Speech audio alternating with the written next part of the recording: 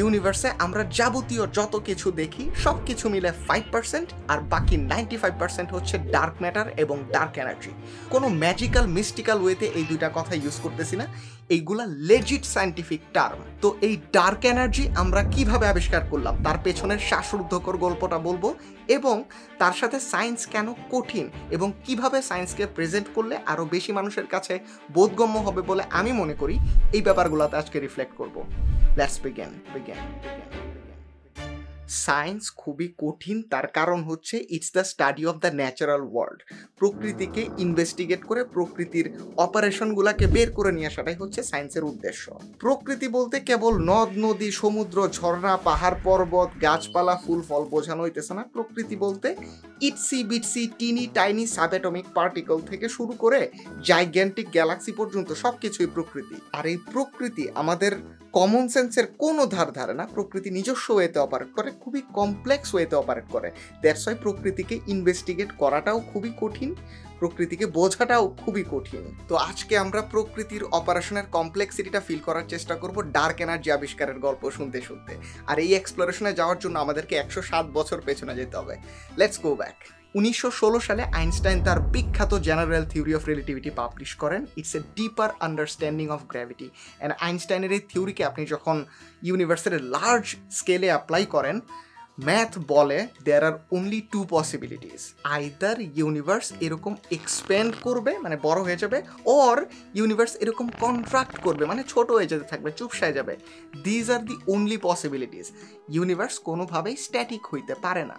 কিন্তু তৎকালীন সময়ে আমরা ইউনিভার্স বলতে যতটুকু বুঝতাম বা জানতাম, ইউনিভার্স বলতে আমরা যতটুকু আবিষ্কার করছি, ততটুকুর মধ্যে অবজার্ভ করলে দেখা গেছে যে ইউনিভার্স কমপ্লিটলি স্ট্যাটিক। ইউনিভার্সের যাবতীয় যত তারা আছে, দে আর মাইন্ডিং দেয়ার ওন বিজনেস। কেউ কাছেও আসতেছে না, দূরেও যাইতেছে না। Universe is a static place. So Einstein যেটা করলেন, যেহেতু তার ইকুয়েশনের সাথে ইউনিভার্সের কার্যকলাপ মিলতেছে না, সো এই দুইটাকে মিলানোর জন্য তিনি ইকুয়েশনটাকে একটু টুইক করলেন। সে তার ইকুয়েশনে নতুন একটা টার্ম যোগ করলেন, কসমোলজিক্যাল কনস্ট্যান্ট নামে। You can think of it as an extra pressure in the universe, যেটা ইউনিভার্সকে স্ট্যাটিক রাখবে। And this is exactly where Edwin Hubble comes into the story. And Hubble চাচ্চু এসেই একটা টুইস্ট দিয়া দিল।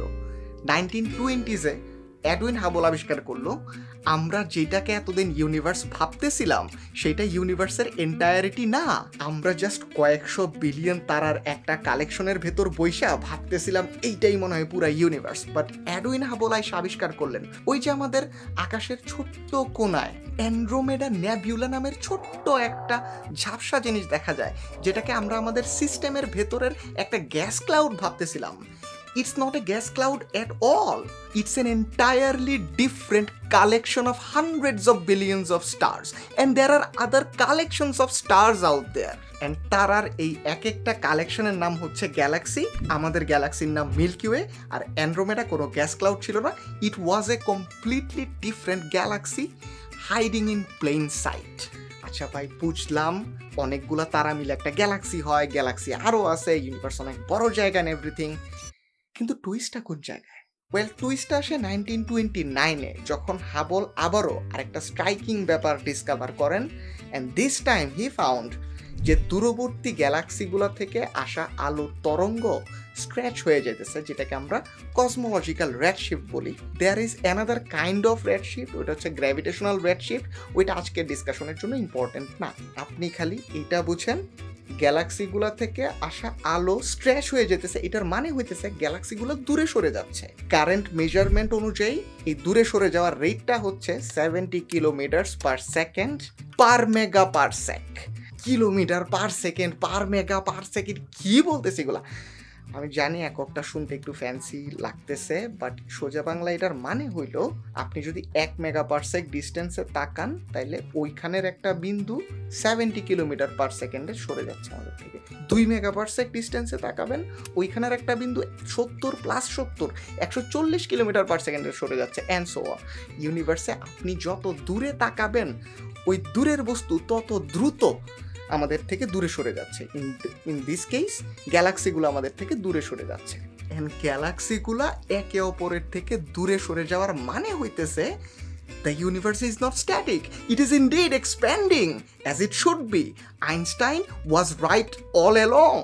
সো ইউনিভার্সকে স্ট্যাটিক রাখার জন্য আইনস্টাইন যে কসমোলজিক্যাল কনস্ট্যান্ট যোগ করছিল, you don't need that term anymore. তো আইনস্টাইনের সমীকরণে পুনরায় সৌন্দর্য ফিরে আনার জন্য আইনস্টাইন হাবলের সাথে দেখাও করেন, কৃতজ্ঞতাও প্রকাশ করেন, and he was very humble about it. এই কসমোলজিক্যাল কনস্ট্যান্ট যোগ করাটা তার জীবনের সবচাইতে বড় ব্লান্ডার ছিল বলে আইনস্টাইন স্বীকারও করেন। But that is not the end of this story. আরো একটা ড্রামা এবং মাইন্ড বেন্ডিং টুইস্ট বাকি আছে। But before I get into that, একটা হাইপোথেটিক্যাল সিচুয়েশন বলি আপনাকে। দেখেন, আইনস্টাইন যদি এখন বেঁচে থাকতো তাইলে সর্বোচ্চ 25,000 টাকা পর্যন্ত ডিসকাউন্ট সহ গেমিং অ্যাক্সেসরিজ জিতে নিতে পারতো, কারণ কম্পিউটার মিনিয়াতে চলতেছে ক্রেজি সামারের ক্রেজি ডিল। আর হাবল যদি বেঁচে থাকতো তাইলে দেখা গেল একটা ল্যাপটপ কিনে নিজের ছবি সহ ফেসবুকে পোস্ট করে কম্পিউটার ম্যানিয়া বিডিকে ট্যাগ করে একটা পেন ড্রাইভ লুফে নিতে পারতো। আর সেই পোস্টে লাইক কমেন্ট শেয়ারের ভিত্তিতে উইনার হয়ে ম্যানিয়া সারপ্রাইজ বক্স সহ আকর্ষণীয় সব পুরস্কার জিতে নিতে পারতো। But unfortunately they are not alive, you আর। তো আপনি যদি অফারটা লুফে নিতে চান তাহলে 25 তারিখ নাগাদ বসুন্ধরা লেভেল 5-এ চলে যান। ওদের যাবতীয় লিঙ্কও নিচে দেওয়া আছে। In the mean time universe কিন্তু এক্সপ্যান্ড করতেছে, এন্ড এই এক্সপেনশনের রেটটা আস্তে আস্তে কমা উচিত। You know Y?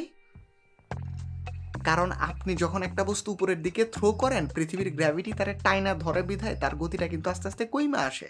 সিমিলারলি সবগুলা গ্যালাক্সির কালেকটিভ গ্র্যাভিটি একে অপরকে চতুর্দিক থেকে টেনে ধরবে বিধায় ইউনিভার্সের এক্সপেনশন আস্তে আস্তে স্লো ডাউন হয়ে যাওয়ার কথা।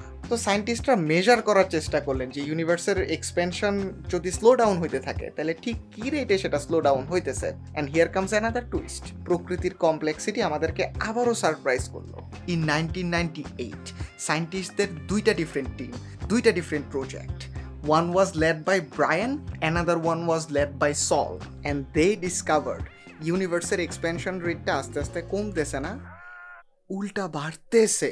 ইটস লাইক আপনি একটা বস্তু উপরের দিকে থ্রো করলেন, পৃথিবীর গ্র্যাভিটি তারে টাইনা ধরছে ঠিকই, কিন্তু গ্র্যাভিটিরে বুড়া আঙ্গুল দেখায়া সে গ্র্যাভিটির ইচ্ছার বিপরীতে আরো ফাস্টার অ্যান্ড ফাস্টার গতিতে উপরের দিকে উঠে যেতেছে। অ্যান্ড গ্যালাক্সিগুলা এক্স্যাক্ট সেম জিনিসটাই করতেছে, নিজেদের কালেকটিভ গ্র্যাভিটিকে বুড়া আঙ্গুল দেখায় গ্র্যাভিটির ইচ্ছার বিপরীতে আরো ফাস্টার অ্যান্ড ফাস্টার রেটে একে অপরের থেকে দূরে সরে যাচ্ছে। That's crazy. How do you explain that? Ladies and gentlemen, welcome to the discovery of dark energy. একেবারে স্কুল লাইফ থেকে আমরা ফিজিক্স বইয়ের মধ্যে পড়তেছি গ্র্যাভিটি টাইনা জিনিসপত্র খালি কাছে নিয়ে আসে, গ্র্যাভিটি আকর্ষণ করে, এটা একটা অ্যাট্রাকটিভ ফোর্স। বাট আইনস্টাইনের রিলেটিভিটিতে গ্র্যাভিটি অ্যাট্রাকটিভ তো বটেই, কিন্তু গ্র্যাভিটি রিপালসিভও হইতে পারে, গ্র্যাভিটি বিকর্ষণও করতে পারে যদি ভর অথবা শক্তির ইউনিফর্ম ডিস্ট্রিবিউশন থাকে। সেক্ষেত্রে এটা আবার কি জিনিস? পৃথিবী একটা ভরের দলা, সূর্য একটা ভরের দলা, আমাদের গ্যালাক্সিও একটা ভরের দলা। এইরকম দলা টাইপের যত জিনিসপত্র আছে ওরা অ্যাট্রাকটিভ গ্র্যাভিটি জেনারেট করে। কিন্তু ভর বা শক্তি যদি এরকম দলা টাইপের না হয়ে সমানভাবে ছড়ায় থাকে, তাহলে এই সমান ডিস্ট্রিবিউশন বা uniform distribution repulsive gravity generate করে, যেটা জিনিসপত্রকে ঠেইলা দূরে সরায় দেয়। সুতরাং through out the entire universe there must be some sort of uniformly distributed invisible energy যেটা রিপালসিভ গ্র্যাভিটি ক্রিয়েট করতেছে। অ্যান্ড দ্যাটস ওয়াই গ্যালাক্সিগুলো একে অপরের থেকে ফাস্টার অ্যান্ড ফাস্টার রেটে দূরে সরে যাচ্ছে।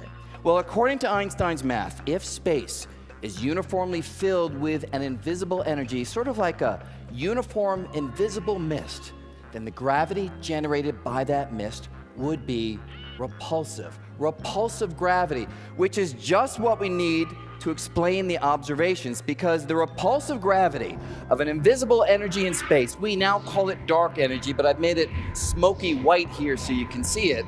Its repulsive gravity would cause each galaxy to push against every other, driving the expansion to speed up, not slow down. And we have no idea what that energy is. আমাদের জ্ঞানের আলো এখন ওই পর্যন্ত রিচ করে নাই। That's why we call it dark energy in the first place. পুরো ব্যাপারটা সামারাইজ করলে কি হচ্ছে, ডার্ক এনার্জি এক্স্যাক্টলি কি সেটা আমরা জানি না, বাট উই ডু নো যে এটা এক্সিস্ট করে because we can literally C what it's doing to our universe.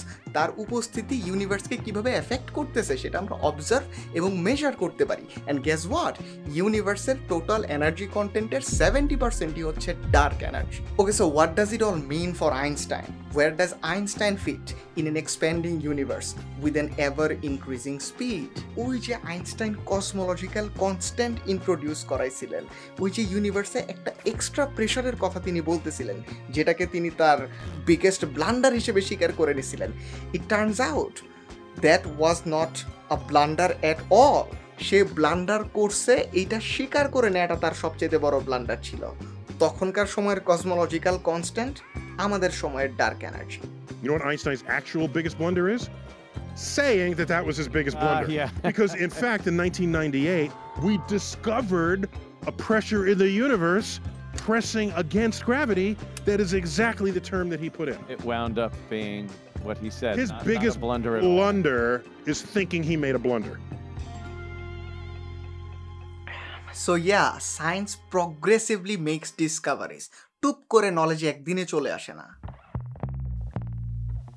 1920-এর দশকে বিজ্ঞানের নলেজের থলিটা যতটুকু বড় ছিল, 30-এর দশকে আরেকটু বড় হয়েছে, 40-এর দশকে আরেকটু বড় হয়েছে।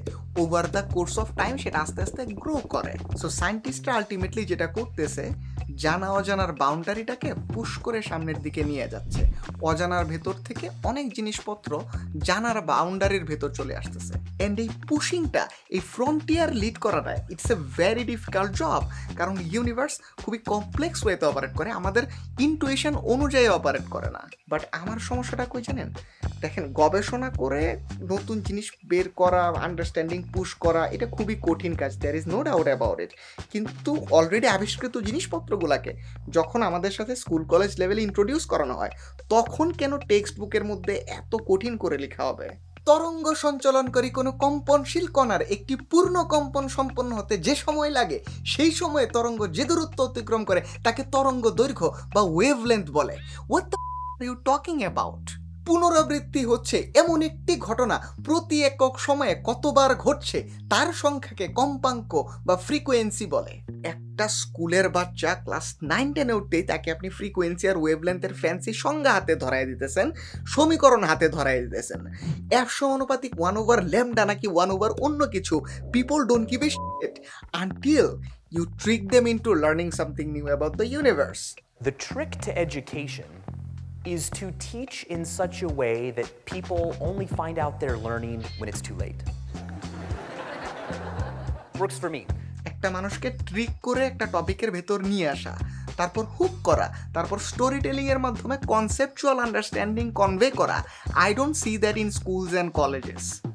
Let me teach you how to teach.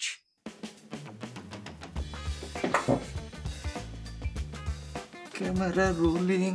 ছেলে হিসেবে আমি খুব একটা ভালো না। আমি করতাম কি ছোটবেলায়, দ্যাটস আমি এখানে দাঁড়ায় আছি, রাস্তার এই পাশে একটা সুন্দরী মেয়ে, আমি এই পাশে চলে যেতাম। এই পাশে যদি আরেকটা সুন্দরী মেয়ে থাকতো, আবার চলে আসতাম, আবার চলে যেতাম, আবার চলে আসতাম, আবার চলে যেতাম, এরকম করতাম। প্রচুর আনাগোনা করতাম সুন্দরী মেয়েদের পেছনে। একটু সুন্দরী মেয়ে দেখলেই কনভারসেশনের জন্য আগে যেতাম। বাট আমার একটা বন্ধু আছে, ও সুন্দরী মেয়ে দেখলে আরও বেশি তাড়াতাড়ি আনাগোনা করে রাস্তার এই পার ওই পার। আপনি যদি এটা অ্যাস্টাবলিশ করতে চান যে ও আমার চাইতে বেশি শয়তান, ও আমার চাইতে আরও বেশি দুশ্চরিত্র, এইটা যদি আপনি অ্যাস্টাবলিশ করতে চান, তাহলে আপনার লজিকটা কী হবে? লজিকটা হবে ও বেশি ফ্রিকোয়েন্টলি মেয়েদের পেছনে আনাগোনা করে, দ্যাটস ওয়াই সে বেশি দুশ্চরিত্র। এক্স্যাক্টলি, আমরা যদি মানুষ না হয়ে ওয়েভ হইতাম, তাইলে বলতাম যে ওর ফ্রিকোয়েন্সি বেশি, কারণ সে বেশি ফ্রিকোয়েন্টলি উঠানামা করতেছে। প্রতি সেকেন্ডে কে কতবার উঠানামা করতেছে সেইটাই তার ফ্রিকোয়েন্সি। লেটস এটা যদি 1 সেকেন্ডের রাস্তা হয়, 2টা রাস্তায় যদি 1 সেকেন্ডের হয়, তাহলে এ ওঠানামা করছে 3 বার, 1 2 3, ও ওঠানামা করছে 1 2 3 4 5 6। সো তার ফ্রিকোয়েন্সি হবে 3 হার্জ, তার ফ্রিকোয়েন্সি হবে 6 hertz. It's as simple as that. ঘটনা এখানে শেষ না। এই যে ও উঠানামা করতেছে, ওর যে হায়েস্ট পয়েন্টগুলো আছে, এই যে হায়েস্ট পয়েন্ট, একটা হায়েস্ট পয়েন্ট থেকে আরেকটা হায়েস্ট পয়েন্টের দূরত্ব, এটাকে আমরা বলতেছি ওয়েভলেন্থ বা তরঙ্গের দৈর্ঘ্য। ইট মেক সেন্স, কারণ একটা হায়েস্ট পয়েন্ট থেকে আরেকটা হায়েস্ট পয়েন্ট কতটা দূরে, তরঙ্গটা কতটা লম্বা, সেটাই হচ্ছে তরঙ্গের দৈর্ঘ্য বা তরঙ্গ দৈর্ঘ্য বা wavelength, whatever you call it. Now if you look at this guy, ও বেশি ফ্রিকোয়েন্টলি উঠানামা করতে গিয়া ওর হায়েস্ট পয়েন্টগুলো অনেক বেশি কাছে চলে আসছে, দেখছেন?